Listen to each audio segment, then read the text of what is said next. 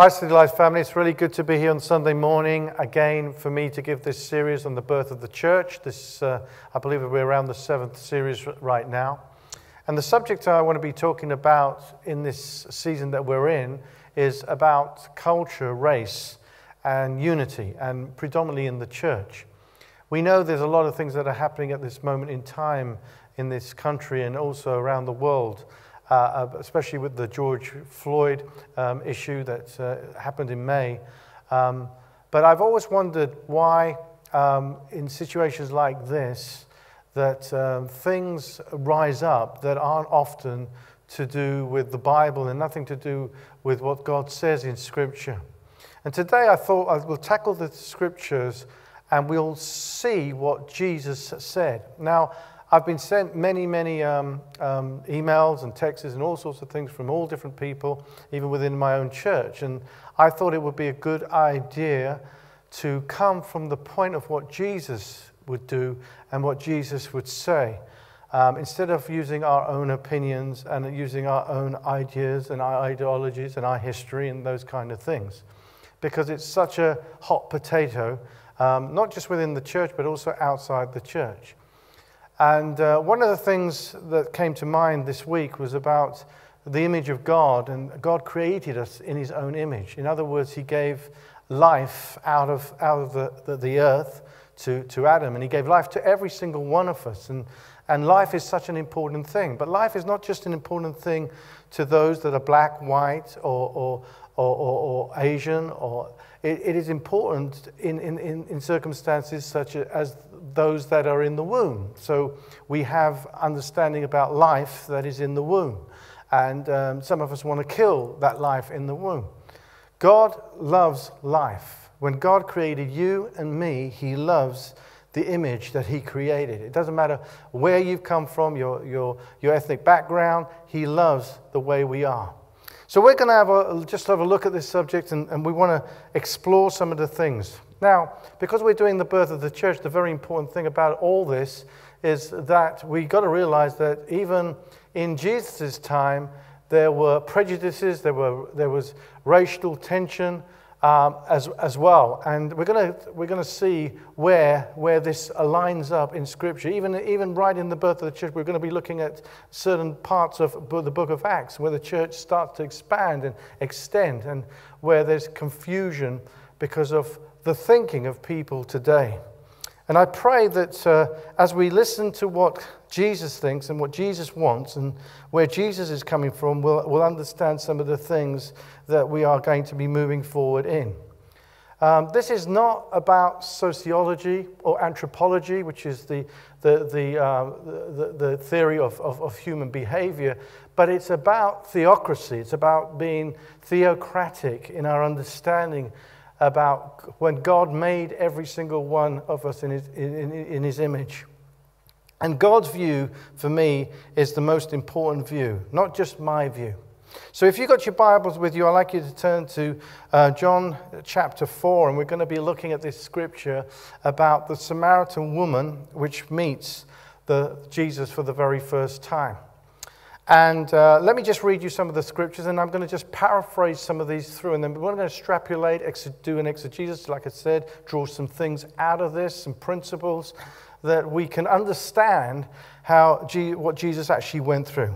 I'm just going to start at verse 4. It says, "Therefore, when the Lord knew the Pharisees had heard that Jesus made baptisms more disciples than John." So it says that Jesus was very well known. So this is in the context of what I'm talking about here, is that Jesus is very well known. He does more baptisms at this period of time than John the Baptist ever did. So he's quite famous at this point. And though Jesus himself did not baptize, it says, so Jesus never did baptizing. He pushed that responsibility onto his disciples. It says in verses 3, it says, "He left Judea and departed again to Galilee, and he needed to go through Samaria. So he came to the city of Samaria, which is called Sychar, near the plot of ground that Jacob gave to his son Joseph." So here, right at the beginning, we see the geographical area. Let me just explain this a little bit. Right on the top was Galilee. Right in the middle was Jacob's well. Right at the bottom was Jerusalem's south. So he had to pass through Jacob's well to get to Galilee. And that area was kind of neutral ground, and where the Samaritans and the Jews would meet. Jacob's well was a very important part of that plan. Now, when we talk about the kind of the Samaria and the Samaritans and those kind of things, we often don't understand the history about that. In 722, Assyria was allowed to invade Israel because Israel themselves needed to be judged.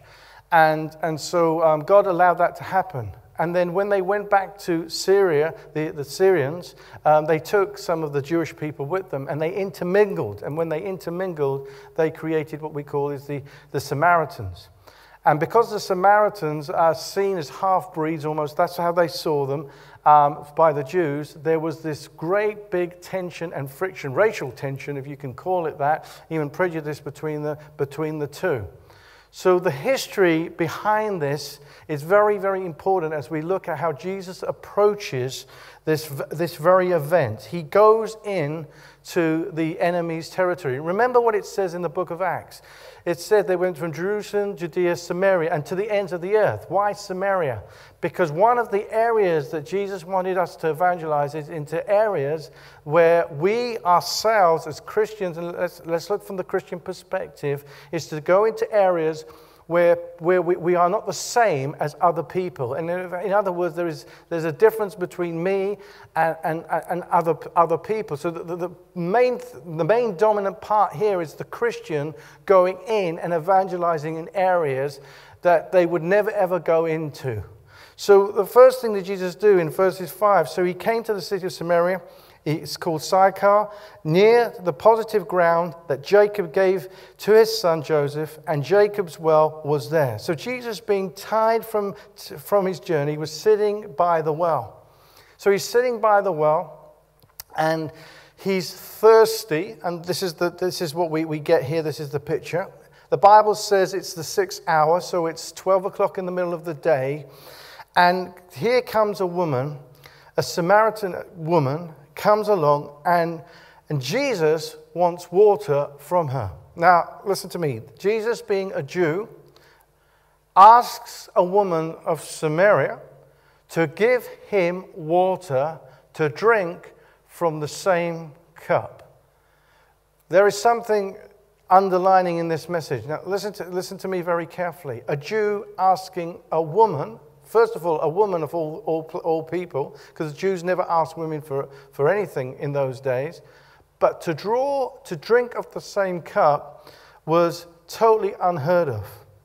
Now, we've got to understand again the geographical area. Jacob's well was neutral territory for the Jews and for the Samaritans. Because for the Samaritans, they believed in Genesis, Exodus, Leviticus, Deuteronomy, Numbers. They believed in the Pentateuch. They believed in the 5 books of Moses. They believed in that. And in those books, we have Jacob in those books. And so did the Jews believe it. So Jacob's well was like neutral territory for them. So Jesus being there and a Samaritan being there, that was okay. And John brings in his passage, he brings that out. There are two people who have culturally complete differences between them, and yet they are able to come together in a neutral territory. And they are able to even speak together. And what's even worse is a Jewish man speaking to a Samaritan woman. So you get the picture here. This is totally unheard of. For Jacob was the father of the Jews and the Samaritans. So for them, this territory was fine territory. It was a place of agreement. In other words, it was a place of understanding. Now, we're talking about the Christian here. This is the place where we have to come to in terms of our cultures and say, this is the place. Jacob's well is the place of agreement. In churches today, we have to understand something about churches. Churches are meant to have all nations and all tribes coming to their church, not just one group of culture, and I can understand that sometimes, or another, or be prejudiced against another. We need to come to a place which is called Jacob's Well, where we meet on neutral territory, where we agree on neutral territory over issues that are likewise. And what are those issues likewise? Well, they are kingdom issues. You see, they are not Asian issues, they're not African issues, they're not English issues, they're not European issues, they are kingdom issues. The Bible always supersedes the culture. And if we're going to get on, if people are going to get on with each other in this world, they have to understand as Christians, it's a very important issue that we come to a point where we are to agree at Jacob's Well. And I think, you know, with our church, we're not perfect, but we have, you know, over 30 nations in our church. We're a multicultural church, and we are definitely multicultural in our church. We come to this place, when we come every Sunday, and we come to worship at a place where we can drink out of one cup, and that is the cup that is offered by Christ himself. You see, in verse 9 it says this, it tells us, therefore, it says, the Samaritan woman said to him, how is it that you, being a Jew, asked me for a drink? So she's saying, you, being a Jew, is asking me, a Samaritan woman, for a drink.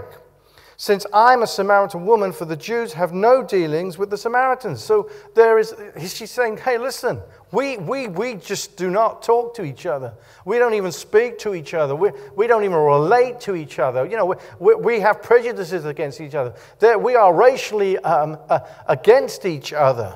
Now, before I go on, I want to call your attention to verses 8. It also says, where are the disciples at this time? It says, his disciples had gone away into the city to buy some food. So they've gone off. They've gone off for KFC, whatever you want to call it. They've gone off, and they've gone to have their meals. So they're away. So it's only Jesus is at this well. It's only the Samaritan woman at this well. So they're going into the city to buy some food and bring it obviously back for Jesus. Now the Samaritan woman looks at Jesus, and after Jesus offering the drink from her cup, she can't figure out this guy is being a Jew. Now the thing about it, again, if we look at this very carefully, and we look at the chapter, we see that she didn't have to figure out that Jesus was a Jew. She already knew he was a Jew. A lot of people say to me, well, there's no description of Christ in the scriptures. You're absolutely right. But this tells us that Jesus must have looked like a Jew. So, you know, what Jews look like these days, I mean, they're almost the same color as me, maybe a little bit olive skin, you know, and they kind of, you know, they look Jewish. You know, there's a distinctive look about Jewish people, like there's a distinctive look about every culture that we know. We can often tell. So this woman doesn't ask if you're a Jew. She just knows that he's a Jew. And so it helps us that there's an identity here, and Jesus doesn't object to her calling him a Jew. This is one of the greatest things that we have to identify with ourselves. You see, God doesn't want us to stop identifying ourselves from the culture that we come from. If you are from India, then praise the Lord, you are an Indian, and that's a great thing. If you are an African, you know, praise the Lord that you're African. That's the culture that you've come from. Or if you're from Asia, China, and you know, in Vietnam, it really doesn't matter. The first thing you've got to know is who you are. I can remember in 1968 when I came to school in this country, and I can remember going to school. And I can remember being physically abused and verbally being abused by lots of people because there weren't many Asian-looking kind of guys in England at that time. I would run away from gangs who would try to beat me up, and I was beaten up several times. Firewood was put into my doors and all sorts of things. But you know, there was something that sustained me all through that time. It was Christ himself. And even though these guys were able to do what they were able to do at that time, and they're not allowed to do what they are, they wouldn't be able to do what they can do then that they can do now, I understood one thing. I kind of denied who I was. because I'm mixed race, you see. I've got a mum who's partly Portuguese, partly English, dad Persian, Indian background, born in India, brought up in France, came here to England, really mixed. Wife Italian, what mixture can you get? But as I started to grow up, I started to embrace who I was as a mixed race. And I loved God for that.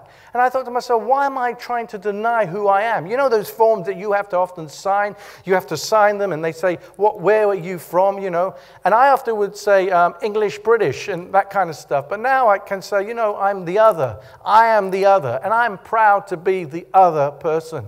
Because God wants us to identify who we are first. So Jesus doesn't deny that he is from a Jewish culture. His father was Jewish, Joseph, and we know that from the background going all the way back to the genealogy of Abraham as well. And I find that remarkable. So don't ever take away the identity of who you are. But there's more than that for Christians. In other words, Jesus didn't stop being who he was to reach somebody else. You don't stop being who you are to reach somebody else.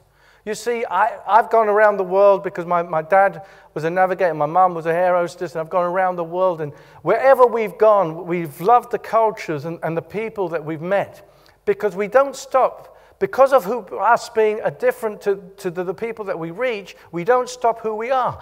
And we never stop who we are. Jesus was there with the woman at the well. He was ready to take the water from her cup, because he would never change his identity, and she didn't have to change her identity either. So the Bible says that very clearly that the culture is something that we have to identify ourselves with. Now, how do we take this into the arena that we're in? When we hear more about the skin than the sin. The problem is today we have a very, very powerful enemy. And behind every source it's never about the skin. It is always about the sin. People are forgetting these days. We have an enemy out there, and the enemy can rile us up into hatred, into thinking about our past and thinking about the things that what may have happened to us and what did happen to us. And we can bring out so many things that are derogative towards the skin color, but what is behind that is always going to be the sin. You see, a Christian is a Christian. If Jesus was able to pass the demarcation line and go over to Samaria and be at the well and drink out of a cup from a woman, or equally, not just from a woman, but from a Samaritan woman, imagine what God is calling us to do. We need to cross those borders. He's not expecting us not to relate to people that are different to us, because otherwise we would never be the Christians that we are meant to be. There is a lot of ignorance in terms of culture around the world.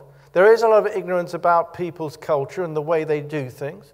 But I've loved the variety and the diversity of people and how we can embrace that today. God is not asking you to be anything other than what you are. He made you the way you are, and the reason why you are the way you are is because you are made in His image. I love the way I am because God made me in His image. Now, sometimes we do this. We talk about ourselves being a white Christian, or we talk ourselves of being a brown or a black Christian. But there's no such thing in the Bible. Let me tell you what's in the Bible, because the description of being white, brown, or black is an adjective, you see. The Christian bit is a noun. What we need to do is swap it around. First of all, I am a Christian. That is my ultimate identity. I am a Christian. I am what I am. That's the noun. What comes after the noun is the adjective. Yes, I am a Christian, but I may be a kind of an olive brown kind of skin-looking Christian. But that's irrelevant to God. The first thing God wants to know, and Christ wants to know, is how do I react as a Christian? The problem today, what we do is we do this. We say we're either white or we're brown, and we either say we're British, or we say we're African, we say we're Indian. And what we do is we try to rearrange our culture to suit the Christianity. And the problem is this. Then we become individuals and not Christians. We come out of the arena of what God wants us to be rather than being what God wants us to develop into. You see, the first aspect of you being what you are is, I am a born-again Christian. I live according to the rules of Christ. I love the people that are around me, because it says, love your neighbor as yourself. That's every person around me. It says, go into all the world, make disciples of all nations, not one nation, not brown, black, or white. It says all nations. All of that comes in, encompassing me being a Christian first, but I may be an olive kind of brownish Christian as well. But I embrace my identity, but I'm more than that. I embrace who I am as a Christian. And I've always identified that first in my life. So people ask me, where do you come from? I say, well, I'm a kingdom child. But, you know, in this world, yes, I'm from this country, but I have come from a culture of which is kingdom culture itself.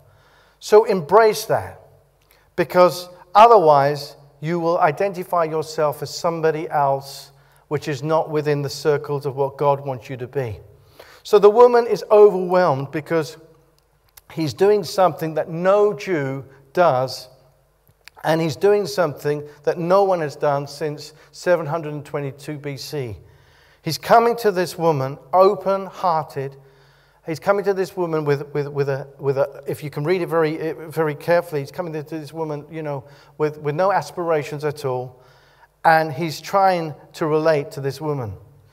And he's trying to understand why this woman is the way she is. Now, she becomes a key to the Samaritan evangelistic groups eventually. As we look at this, and this is, like I said, it's nothing to do with sociology here or anthropology, the way I behave. It's to do with theocracy. It's to do with God, the study of who God is and how Jesus' perspective on cultures are. And it's a shocker to the woman, because he's going to put Jewish lips on Samaritan cup. Jewish lips on a Samaritan cup. That would be a brilliant sermon. I should have thought that as my sermon title. Jewish lips on a Samaritan cup. And God calls us to put our Jewish lips on Samaritan cups. So Jesus tells her in verses 10 of John chapter 4. He says this. Culturally, he says this. He changes the atmosphere a little bit. If you knew the gift of God and who it was, let me just read that out to you in the verse itself. It says, Jesus answered and said to her, if you knew the gift of God and who says to you, give me a drink, you would have asked him, and he would have given you living water.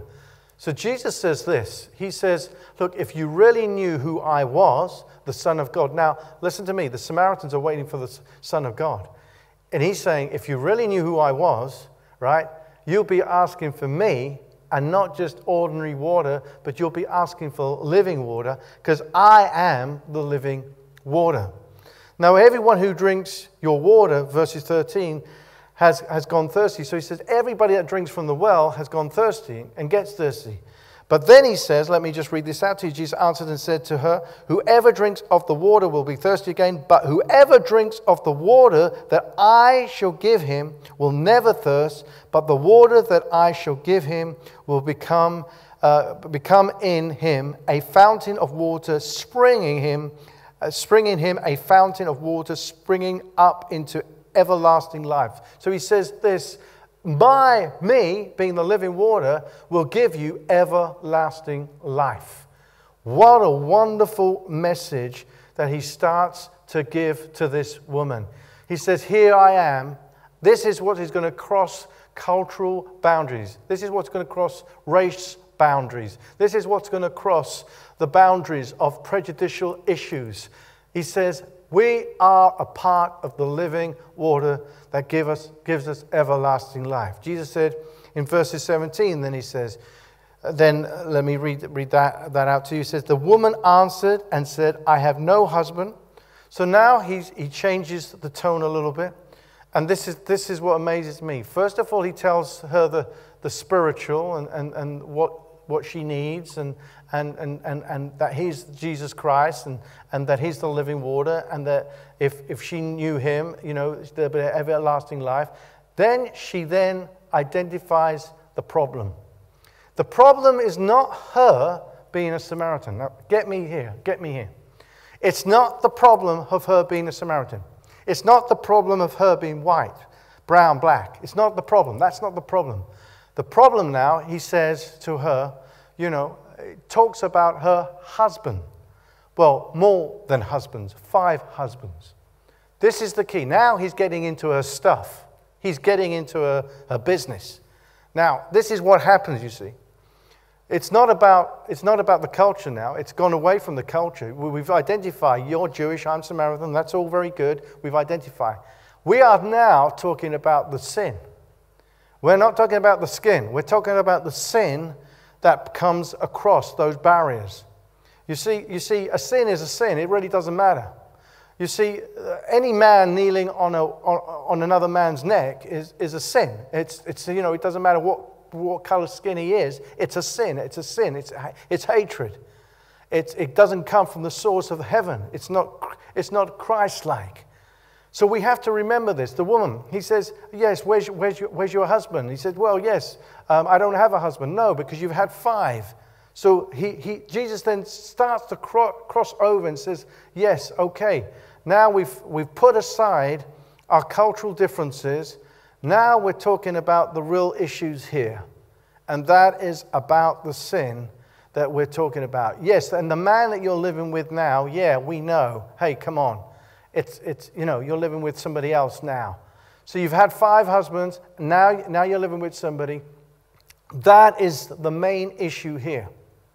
So we've identified now that it's once we pass that sociology and that anthropology kind of thinking, the behavior, we come now to the theology.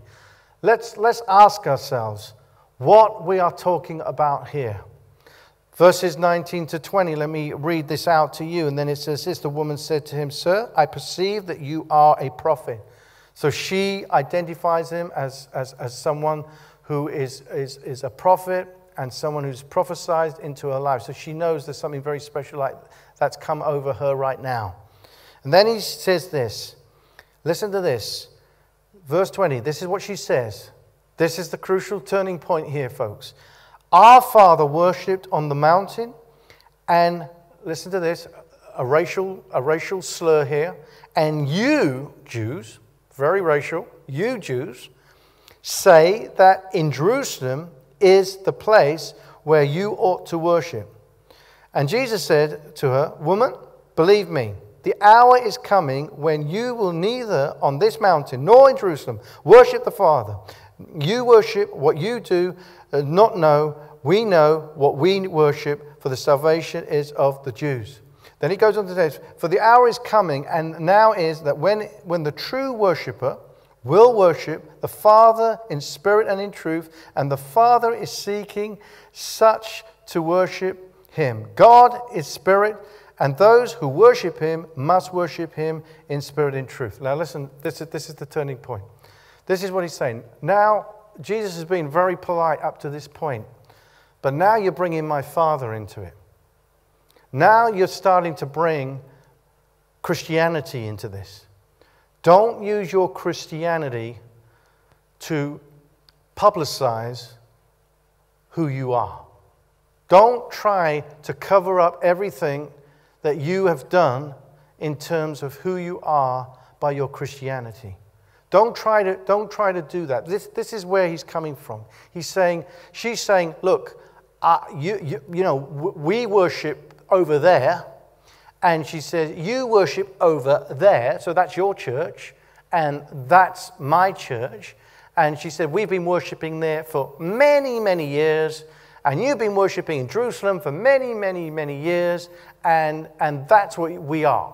And he says, very carefully this, he says, listen, and this is what he's saying. He's saying, you've got to listen that even in your background, your cultural background, wherever you've come from, whatever your mum and dad's told you, if they're not Christians, whatever your grandfathers told you, whatever your ancestral people have told you, it's totally irrelevant if you don't worship him in spirit and in truth. The key thing here is this. You cannot blame or listen to every person that you are related to because of what they said or what has happened in the past. When you come to Christ, when you come to a place of Christianity, a true Christian comes to a place, they must understand that even though your mum and dad may have said something, my dad worshipped fire. Now look at me. Have I ever worshipped fire? No. My mum was a Roman Catholic. Did I ever go and do mass or do penance and go to a priest? No, I never did any of that stuff. But because I knew that there was another truth, and that is to worship Jesus Christ in spirit and in truth. Did I follow the culture of my father? No. Did I follow the culture of my mum? No, I didn't. I followed Jesus Christ. That is in truth and in spirit. So if I'm going to bring anything that I feel that is right or wrong, I bring it out through what Christ has said and through what the Word of God says. But if I try to use the Word of God to obtain my bias towards something by adding Scripture, and people are very, very good at doing this, adding Scripture here and there to what they're saying, and unless I see it in its context, and I say it in its context, and I say, no, I'm going to worship in spirit and truth. You see, I could look at my background and say, and I could feel very bitter, I could feel very sad, I could feel hatred, but I don't feel like that at all. I am a new creation, no more in condemnation, and I know there's a Christ who loves all cultures, who loves all races. And as we move into a new arena, I believe if we move into an arena and embrace all cultures, embrace all different differences in people. You know, I've always said this, we're unified in our diversity and we are diversified in our unity. So this woman, you know, she tried to say, well, we worship over there. That's our type of church. And you worship over there. No, listen, guys. And because we worship over there is because what we've been told by our mums, our dads, our past. You know, your mums and dads, you know, they may be right, but they could be wrong as well. You go back to the Bible and you find out what's right. And you find out what's truth. That's why he says spirit and in truth. Find out objectively what is in spirit and what is in truth. It's very important for us to sometimes try to understand that. And we need to understand that as we move into a greater arena with God and what God is doing. Hallelujah. Amen. Well, I want to give you just another story because this is a very important issue here because of the tensions that we're going through in this season. Do you remember Peter in the book of Acts? Peter himself was a staunch Jew. He was a super Jew. I mean, he was the Jew, you know. And Peter, you know, was brought up as a staunch Jew. And so Peter himself, and we know as we read in the book of Acts, Acts 10, we know that one day he has a vision. And he has a vision, you know, of a white sheet and all these animals coming down. And he says, he looks at all this stuff. And then he's been told to go to Cornelius' house to eat. And he looks at all these animals and he said, God, look, I don't eat these unclean things. He says, don't call these things unclean. What you call unclean, he says, I call clean. In other words, what he was saying is this. When I say it's good, you listen to me. You don't go back to your culture, your Jewish culture. You listen to what I have to say. This is nothing to do with whether you're white, brown, or black. This is to do with me. So he says, okay, now you go to Cornelius. And he went to Cornelius, said, you know what happened? And the household came to Christ. And we see a great picture of cross-culture. Now, Peter now starts to eat. You know, he realizes that Gentiles actually cook. And they make food. And I don't know what was on that food table, but maybe there was pork there for the very first time. Maybe he ate pork for the very first time. Pigs for the very first time. I don't know. But he cross-cultured himself across because God said, listen, whatever you call unclean, and some of us are calling things unclean, he says, I call clean. Be careful. Now, when we get to Galatians 2, you see, and you look at Galatians 2, and you'll find something in Galatians 2 that is quite upsetting as well. Peter then starts to sit down with a group of Jews, and he sits down and he becomes hypocritical. We know this story very well. And then Gentiles then start to join him. And then he gets up. Now he's the leader. He gets up because there are Gentiles there. And he starts to walk away. And a group of friends walk away, including his friend Barnabas. Now listen to me, folks. This is hypocrisy. 1 minute, you're saying you're a Christian. And you say, love everybody, and we need to care for everybody. And then the next minute, you're walking away from the very people that you're supposed to be ministering to. And you know who condemns him, who admonishes him? He says, it's Paul that admonishes Peter. Peter, you're a hypocrite.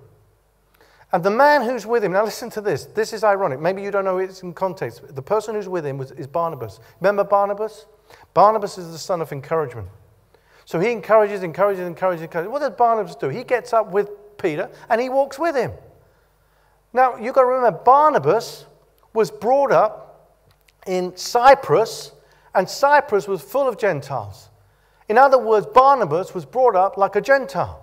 And yet he gets up from his own people and he walks, because racism and cross-culturalism often takes a good man and makes him a bad man. It's sad. That's what it does. And the source is not the skin, it's the sin. It's never about the skin, it's always about the sin. And today, you know, we're seeing this. We have to be neutral in terms of our Christianity, embrace our culture, and bring out the Christianity through our culture. We are a Christian white, Christian brown, Christian black, Christian Asian, Christian whatever, we are Christians. We never walk away from the table. We always drink from the same cup that the Samaritan woman drinks from. And if we move away from those kind of things, you see, we're no better than those that are out there that are criticizing, condemning, and demolishing what God intended for love and care. So let me give you this. Embrace your culture. I thank the Lord. We are a multicultural church. We do not advocate racism. We do not advocate prejudice. We don't advocate anything that comes against what the Bible tells us to do. We're trying our best. We're not perfect, but we are trying our best. And you know how we do that here in CityLife? Well, we intentionally do it. You know, by putting an Indian person, an African person, a Caribbean person, an English person, maybe mostly in every department group. So we make sure that there is intentional. And me as a leader, I intentionally cross-fertilize our cultures with each other. It's not always easy, but we tend to do it. But we don't do it for tokenism. Tokenism means that, oh yeah, let's just get somebody who looks like that and put him in or put her in. You know, we don't do it for that. We do it because of their giftings. We do it because of their abilities. We do it because of their skills. We do it because of their personalities. We do it because of their character. We do it by everything but their skin color. And that's the way we work here. And that's the way I want to work here. And it's sad today that we are still talking about the same subjects that they talked about during Jesus' time, and even before that, going right through to Cain and Abel. It's sad that we're still talking about those same subjects. But look, we got to stand as Christians, and we got to find the peace. You know, the Prince of Peace is Christ. That's who he is. That's the peace. We have got to find the peace that will cross over. And if you're willing to cross over, and that's the key of being a Christian, is crossing over, knowing the cultures that are around you. You know, I love being to almost 30 countries in my lifetime. I love all those countries that I've been to. Have they been challenging? Very challenging. Did I like it all the time? No, I didn't like it all the time. But I knew who I was in Christ when I went to those places. And they are wonderful places. They are marvelous places. I love the world. It's a great world that we live in. And the food is just incredible. We, as a church, and I pray as this message goes out to the world, is let's embrace our brothers and sisters, no matter where they've come from or whatever they've done. You see, let's embrace them and let's take them and say to ourselves, you know, Lord, you put me on this earth as a Christian first, and then my identity of who I am to reach that culture. I thank you for that, Lord. Father, I thank you that you've helped me to be within that culture, that I can embrace it and use it for the best of my ability. It's a tool, and I thank you for that tool that you've given me. In Jesus' name we pray. Amen.